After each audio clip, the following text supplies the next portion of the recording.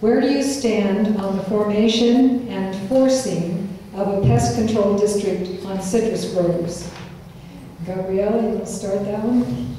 Did you say pest control? Pest control district. Well, dealing with the citrus psyllid obviously is very important to our farmers, to our history preserving the green belt.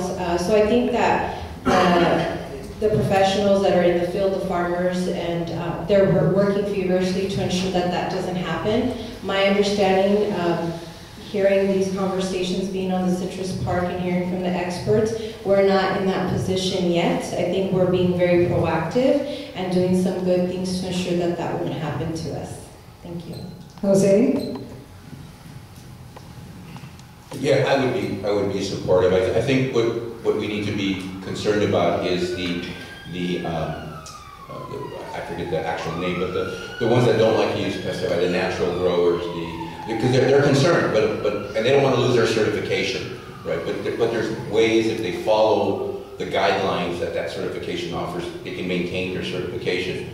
I know that UCR is a world-class think tank for this disease that we're experiencing. It's scary that we don't know we have it until it's too late, and we just can't afford to let that happen in the Greenbelt. We have to protect it at all costs and move forward from there. Sean?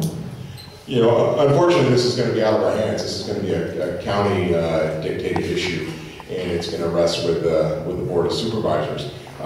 You know, I see pros and cons to both. For the small guy who doesn't have very many trees or much acreage, you know, he doesn't really feel that it's necessary. The bigger growers, you know, those folks, it's their lifeblood. So I see both sides of that issue. My bigger concern is the creation of more bureaucracy here in the, you know, in our community. You know, with the formation of this this new pest control action, they're looking about. They want to create, you know, a board, which means they got to hire more employees. We're just building. We're feeding the beast. We're making it bigger. That's where my concern is it's more tax money going to more bureaucracy, and I would oppose that. Thank you. Next question, Jose.